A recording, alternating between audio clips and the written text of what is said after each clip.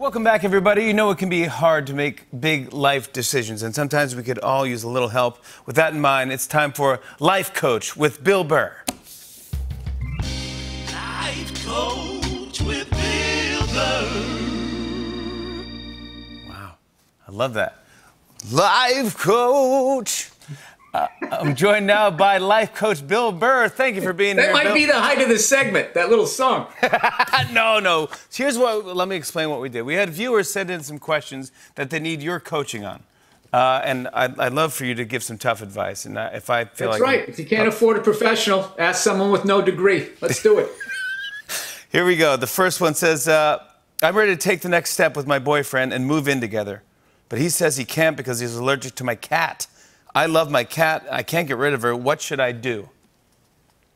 Well, it's great that you love your cat because your boyfriend doesn't love you. All right? If he loved you, he would have moved in with you.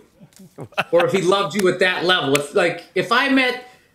When I met my wife, the woman of my dreams, if she had a cat and I was allergic to it, I would have figured something out. I wouldn't have been like, listen, you're the one for me. I think about you all the time, but you got a cat, so I think he's saying he enjoys having sex with you, but he doesn't want to go any further. So, Yeah. you know. Wow. I hope you got a nice cat. There you go. Hey, number 2, I'm getting married in June, but I think I'm in love with my coworker, Josh.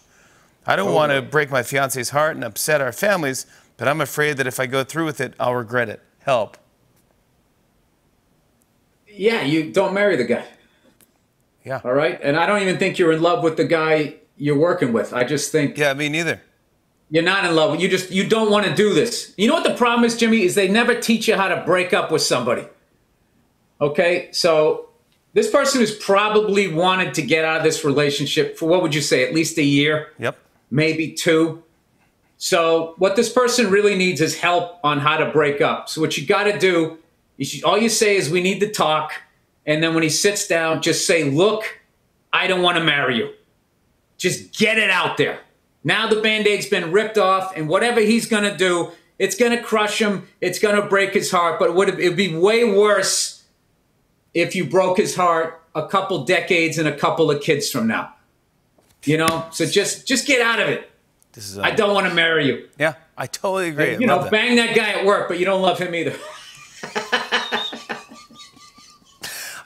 I just moved in with my girlfriend, and she snores terribly. I don't want to offend her by sleeping in another room, but I also want to get to some sleep.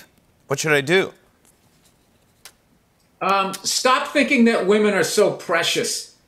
All right? They're human beings. They're just like men. They make a lot of mistakes, and they also have faults. The fact that, like, this dynamic when you get in a relationship that women can basically say, you know, anything you need to work on, they're going to bring it up, but you have to approach it like the end of an action movie, like, which wire can I snip so this thing doesn't blow up? You got to sit there and say, listen, you know, I'm not saying I don't love you. I'm not saying I don't care about you, but you sound like a dump truck full of peat moss backing up every night. I can't get to sleep. So something's got to give. I don't want you to wear a scuba mask.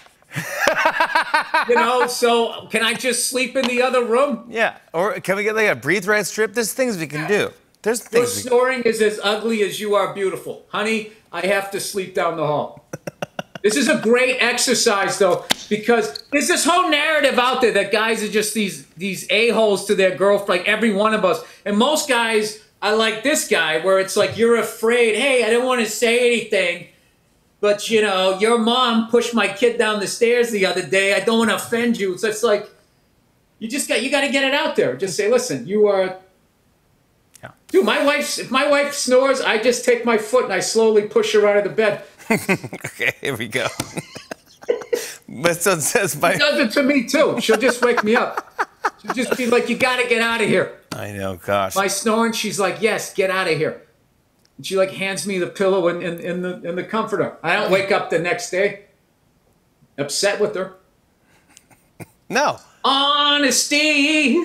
My roommate keeps leaving dishes in the sink and forgets to wash them. He doesn't even wipe off the food. I've already talked to him about it twice, but he keeps doing it. How do I get him to change? All right, first of all, you got to address the honesty of the situation. He doesn't keep forgetting. What happens is you keep washing his dishes, all right? And you're not calling him on his so you're not calling him on his business. So I would say, Yeah, can he you forgets beat to wash this guy it. up? Can you beat this guy up? Because Okay. if you can just threaten you can use the threat of violence.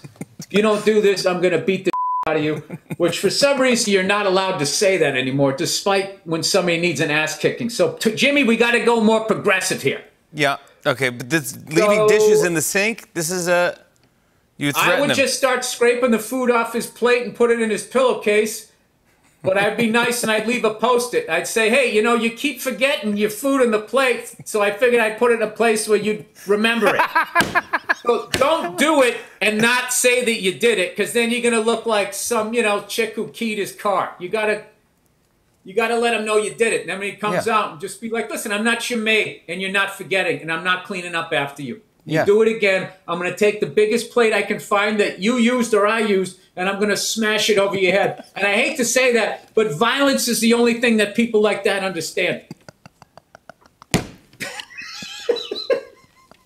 The threat of violence. I want to do this all night my long. new self-help book.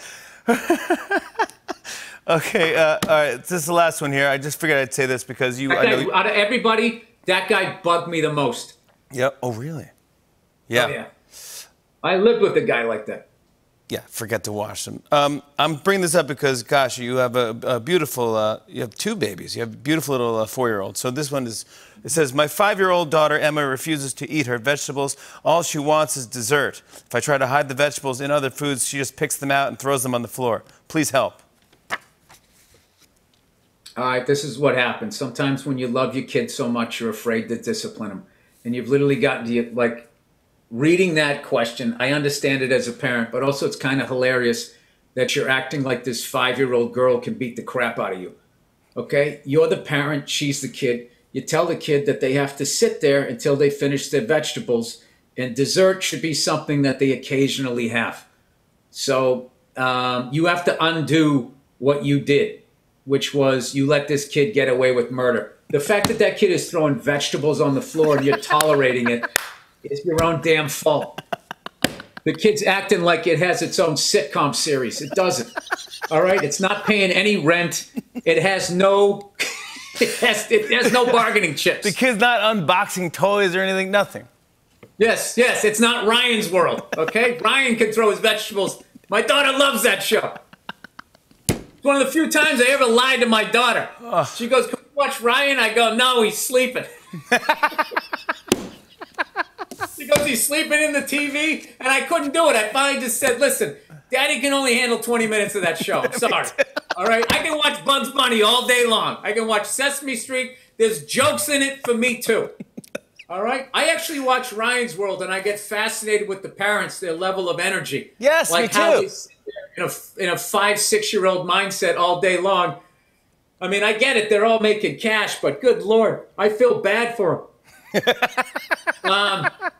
To be honest with you, I don't want to jinx Ryan, but I don't think that marriage is going to last. But anyways, getting back to this little kid here with the vegetables, you're going to have to sit through some epic meltdowns, and you're just going to have to make her eat the vegetables, and you're doing a good thing, because this kid is going to become a fat person. If they're not eating vegetables, and other kids are going to be mean to them, no matter how many little positive things are out there on social media, that's what happens. So, you need to get this kid shredded so the kid can go out in the world, have a chance when it turns 6. Shredded. No.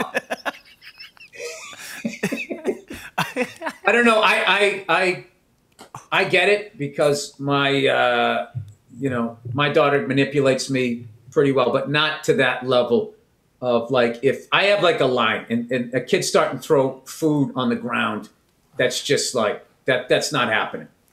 Gosh, dude, this has been unbelievable, and I'm not even just saying this. Unbelievable. I thought the bit was going to be fun, but it was beyond fun. It was funny, but it was also it was just very you. It was I loved it. It's very smart. I really appreciate it. This is fantastic for all of these people. They're very lucky. They got a life coach with Bill Burr. We'll talk more Hey. with Bill later in the show. Whenever you want to do it, Jimmy, I got the time. This pandemic has just opened up my schedule. To the best of my knowledge. On and on and on. I said, and it's on.